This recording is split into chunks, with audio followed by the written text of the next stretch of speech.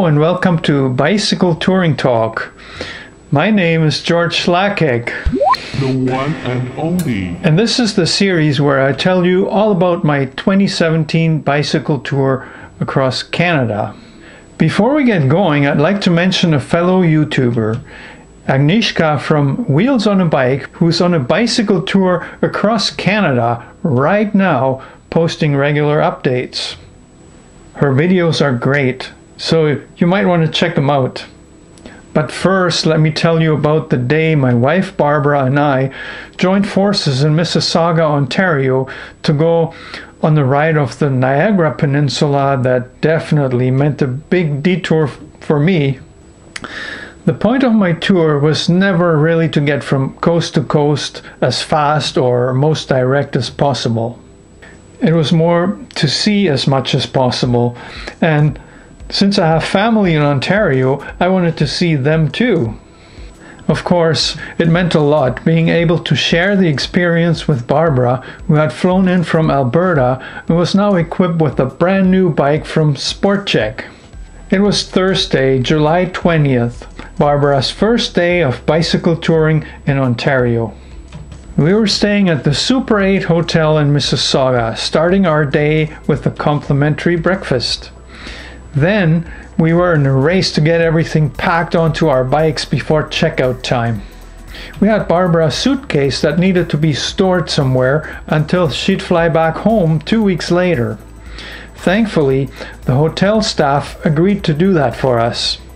When we finally wheeled our loaded bikes into the elevator, we realized that it was raining like crazy outside.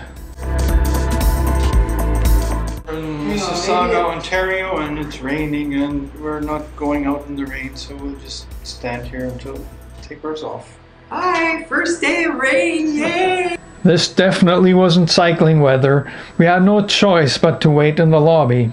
It took about an hour before we could even think about leaving the hotel with our rain jackets on.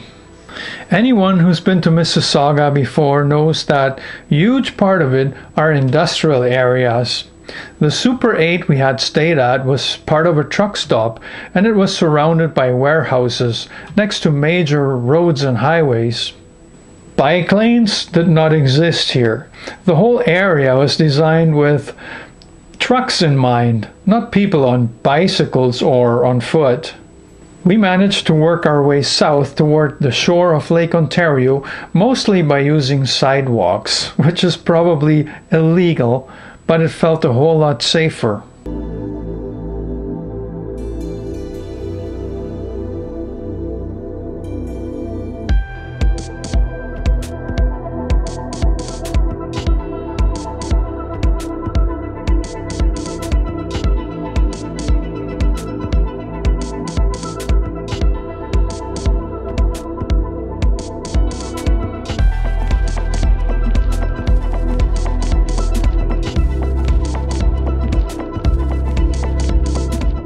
Once we were on Lakeshore Road, we found a restaurant to have lunch. We also did some groceries at the store next door. The afternoon was equally challenging. In theory, there's a trail following the shore of Lake Ontario called the Waterfront Trail.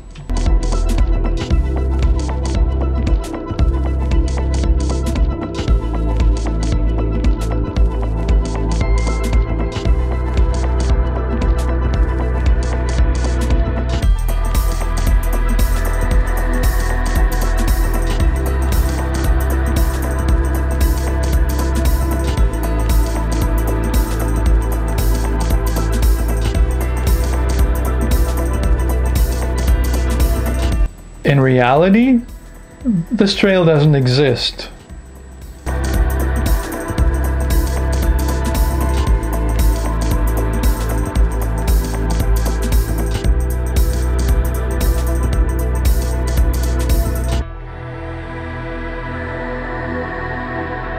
It's just a sequence of promising signs leading along the shore via some local parks, city streets, and construction zones.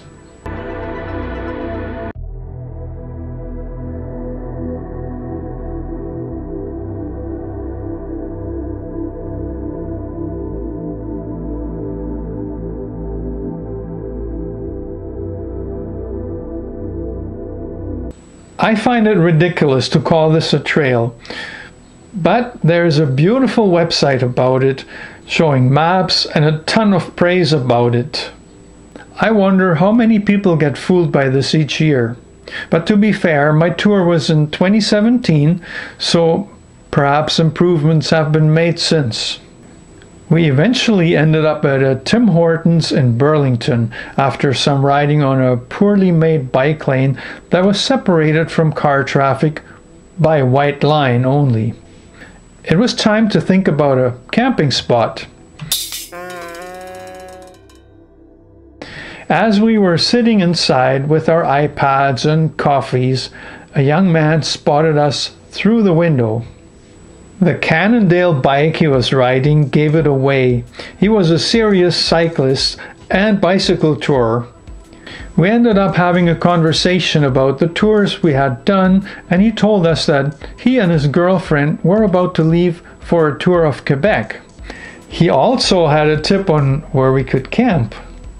There was supposed to be a beach next to the Hamilton Skyway Bridge with an actual trail and lots of places to camp, undisturbed. We kept riding through kilometers of city, but eventually reached the beach area and the lift bridge that was supposed to indicate that the best spots were just ahead.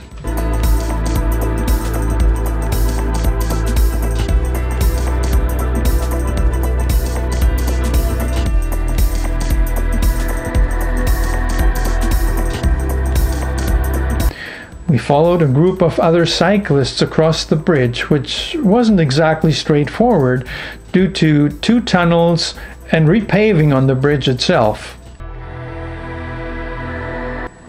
Once on the other side, we started looking for camping spots, but it was almost dark. One thing we had not expected was that there were houses all along the other side of the trail. We would be camping right across from somebody's backyard, but it was too late to do anything else. We found a spot with bushes and a perfectly sized area of sand just far enough from the water. The tent was set up quickly. As soon as we were about to settle down, Barbara pointed out a man who was watching us from the other side of the trail.